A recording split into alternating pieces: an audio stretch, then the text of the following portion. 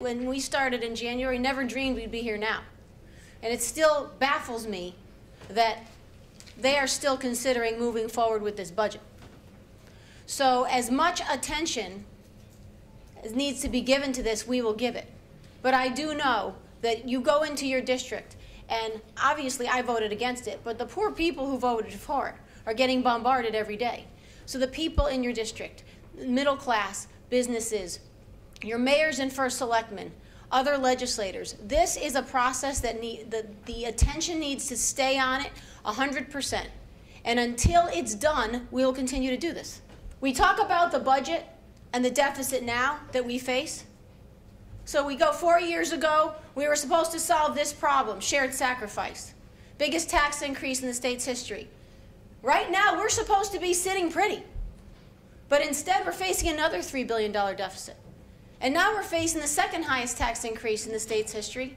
And guess what?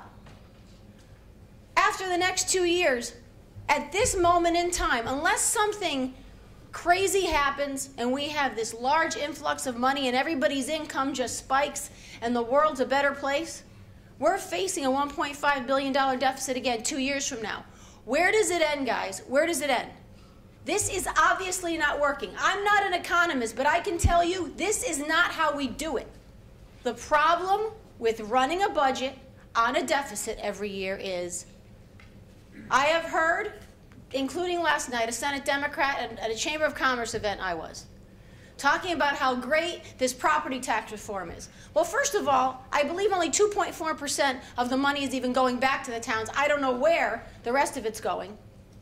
But when we tell people, we're going to tax you, and then we're going to give it back, we don't have a good track record, guys, about doing that. Ask the hospitals.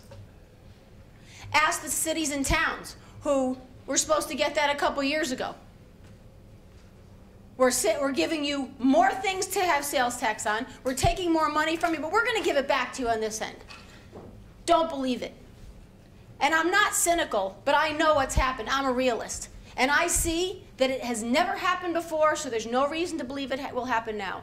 The problem is, when we look for money, we go to transportation. We go to municipalities. That's where we go. We've done it before. It'll happen again because this is not solving the problem. We like to call this an equal opportunity budget. It equally hurts everyone from top to bottom, from businesses to the middle class and everyone above and below.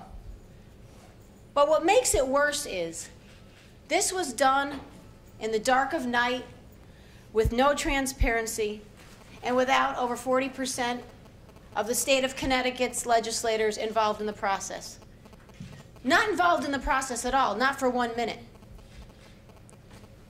We're going to continue to ask the governor to do the right thing and either veto this budget or call on the legislators to say enough is enough.